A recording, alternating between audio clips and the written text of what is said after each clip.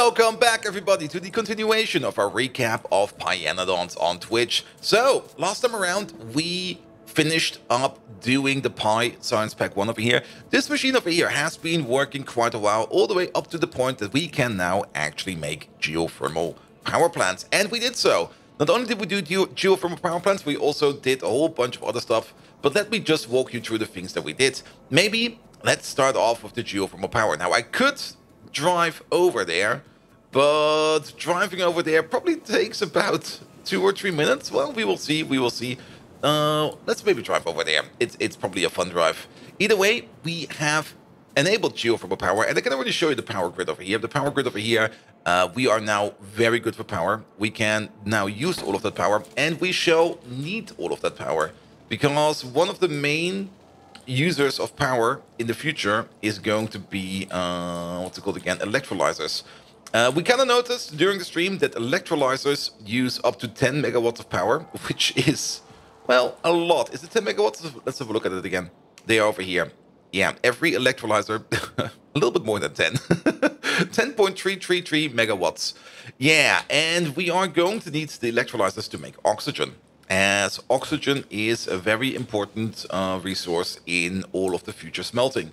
Good. By the way, this is also where the titanium mine is. We're going to drive past the titanium mine, and we're going to drive all the way over to where our geothermal power plant is. There we go. And that is down here. Actually, it's not too far away. We got 2 of them. The other one is a little bit further away. Let's say it like that. A little bit further. There we go. There we go. And here is our geothermal power plant. There we go. At least we have lamps over here, so it's not too dark. It's still kind of dark, which is kind of annoying. But this is our geothermal. Now, these are built on the geothermal wells, I think they're called. What were they called again? Pressurized water. What do we put you on again? We can maybe check it like this. And then geothermal. And then if we take a look at the entity, geothermal fissure. There we go. That's what we build them upon. And what these things do is we push down pressurized water and we get out geothermal water. The geothermal water then goes into these regenerative heat exchangers, where we then turn the geothermal water straight up into steam. For every 600 geothermal water, we get 300 steam. At the beginning, this recipe is not the best. We do get better recipes for geothermal water later on. For example, we do get... This is the next one, where we turn 600 geothermal water into 300 pressurized steam at a higher temperature. And then later on, it gets better and better. And then it gets worse. Then it gets worse. No, and better. So the initial power plant we have over here, this is just like what the first power plant setup that you need to do to make this thing roll. And you might notice something around this one. We kind of put some tree farms around it. And there's a specific reason for this. These regenerative heat exchangers over here, all of them produce 50 pollution per minute. So this whole block over here, of 6 of them, produces 300 pollution per minute. Now, we are kind of on the outposts over here, and there are biters around. It's not a lot of them, but they do exist, and we don't want to aggravate them. So we put down the tree farm around our geothermal power plant over here, just to consume the pollution, because every tree farm over here consumes 910 pollution per minute. Whereas these over here, the total of this one over here produces, what is it? 300 pollution per minute. So we sink quite a lot of pollution over here. And you notice that if you take a look on the map, you will notice that there's almost no pollution over here going around. The same is true for some other places. We used to have quite a bit of pollution over here over the desert. And I've placed down 2 of these same exact tree farms over here. With these 2 mines, so that we can reduce the pollution coming from over here. And it is very effective. It is extremely effective. I will probably be placing more of these tree farms around everywhere. Now, there was a bit of a debate about which recipe we should use over here. Obviously, you want to use the least productive recipe, so that this machine over here can run the longest. And there was a bit of a question about how we get to carbon dioxide. You can see that we do need carbon dioxide, because we do need to make moss. And we need the moss to make the tree saplings over here, and we need the tree saplings, of course, to make the trees. And there was a bit of discussion about that. We could go 2 ways. Either bring in the carbon dioxide from external, which we ended up doing, or option 2, start making coke on site, and then once we have coke on site, we can turn that coke into carbon dioxide. Now, there is a better carbon dioxide recipe out there. And there is one we want to use, especially if you have wood lying around. There we go, craft. And that is making it out of biomass. There we go. The biomass to carbon dioxide recipe is very, very good. However, this recipe we've not unlocked yet. We will unlock it soon-ish. It's still kind of far down over here. But we will be able to unlock it soonish. And once we have this unlocked, then we can just sink the extra wood that we make over here into biomass, and then that we can sink into carbon dioxide, which we can then use for the moss farm over here. But for now, we just bring in carbon dioxide from external. We are actually making that stuff right over there. Might have made it a little bit too big. The plan was to use this for multiple different carbon dioxide users, but we kind of ended up using it only over here, where we made a very long pipeline all the way over here, so that we can get the carbon dioxide in over here, so that we can use it to make the moss. And everything else over here is self-sustainable. Actually, it's a little bit more than self-sustainable. We are backing up on moss very, very, very slowly. If we have a look over here, there we go, there it is. This chest over here tells the story. There is about 148 in here, and every now and then, and by every now and then I mean probably once per week, we will have to come over here to consume this moss. Then again, it seems to be going up quite fast right now. But keep in mind, this recipe over here is also very, very, very slow. So this over here will probably be consumed again by this thing over here. If not, then we'll just think of something. Maybe we'll just export it back to the main base. We will see. Good. Of course, we made a second one of these. This over here was our first geothermal power plant, where we just tested out how the mechanics work and how we can set it up.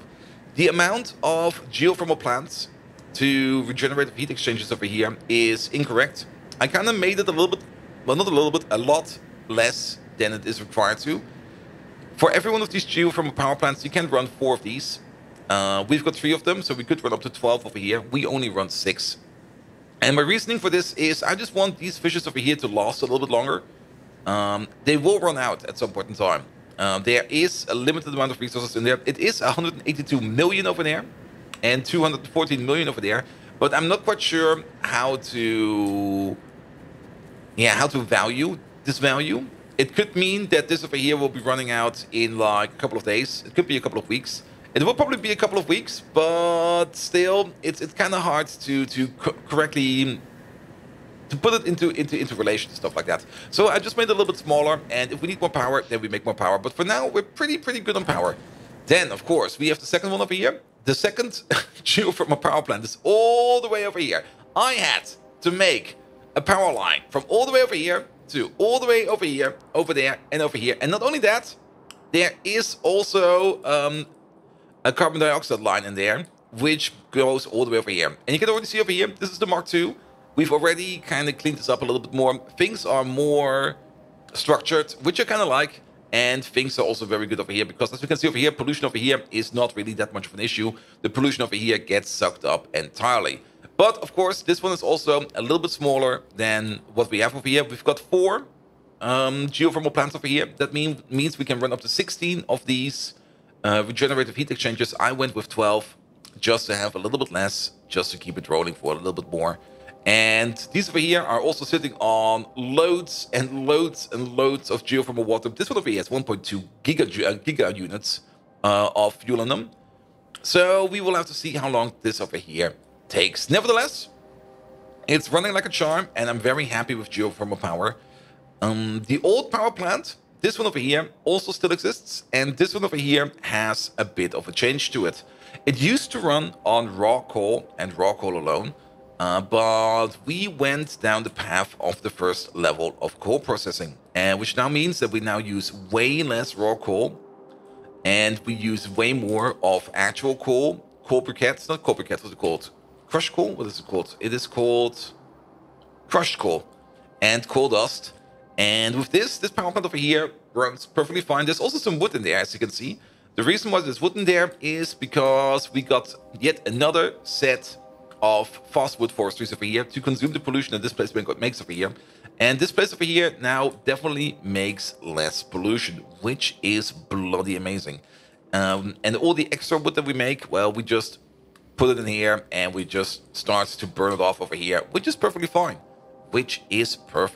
Perfectly fine. So we got a whole bunch of new power over here. And of course, the coal processing, it's pretty straightforward.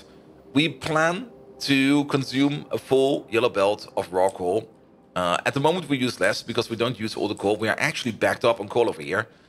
The byproduct at the moment, all of it. Later on, you can process the byproduct further. I mean, if we take a look at the coal processing line, it is, of course, over here. Craft. Where is it? Where's it? There we go. So we take the raw coal in 3 pieces. We turn it into 1 crushed coal, 2 coal, and a bit of coal dust. The crushed coal later on, we can crush further into coarse coal, more coal, and coal dust. The coarse coal over here, we can turn that either into coal fines pulp, where we can refine it further, or we can crush it down into coal. I'm not quite sure if this over here is a good choice to do, actually, because this over here is 30 megajoules of energy, and you turn that over here into 16. I would rather maybe just burn it off directly. But yes, there is, of course, a whole resource optimization line in here, which you have to keep into account. But this over here is working like a charm, and I'm very happy with it. The same is true for our iron ore. You might see that the iron ore, or the iron plate belt over here, is completely backed up. And the reason for that is we have also made an iron plate processing unit over here. And this is the first stage of iron ore processing. This over here is already a very good upgrade for your iron plate. Basically just crushing up the iron ore, getting the stone out, and turning it into processed iron over here. We can then smelt the processed iron over here straight away. Currently, everything is backed up over here because of stone. So we do need to make some kind of big stone consumer. And there is a couple of things you can do with stone. We can use it for ammo. Well, we don't really want to do that. We don't really want to use it for landfill. Landfill is also... Is that the only landfill recipe? Landfill is fucking expensive. Landfill is really expensive. We will probably want to turn it to saline water, which we then can turn into salt and other good stuff. We can also cook it into bricks. Whenever we want to, we can turn it to moss, we can turn it into gravel, we can turn it into concrete and stuff like that. There's a whole bunch of things we can do with stone. I have no clue what the mover plant is, but it sounds bloody amazing. Of course, we will probably be turning it into a lot of train track. Good. But yeah, the processing over here is straightforward. The plan for the iron ore over here, however, is to go, and that's already what we're preparing over here, is to go into iron processing stage 2, or, well, stage 1 in this case, where we turn the processed iron ore over here with some borax and some oxygen into molten iron ore. And then the molten iron ore over here we can turn into iron plates. Now, if you compare these recipes all together, let's maybe start off with the basic one, usage. You can smelt 8 iron ore into 1 plate. So that's the baseline. We can also turn 5 iron ore into 3 processed iron ore, and then 3 processed iron ore into 1 plate. So that is already a significant reduction from 8 to 5. We could, however, also turn our processed iron ore over here into molten iron ore, and then the molten iron ore into iron plate.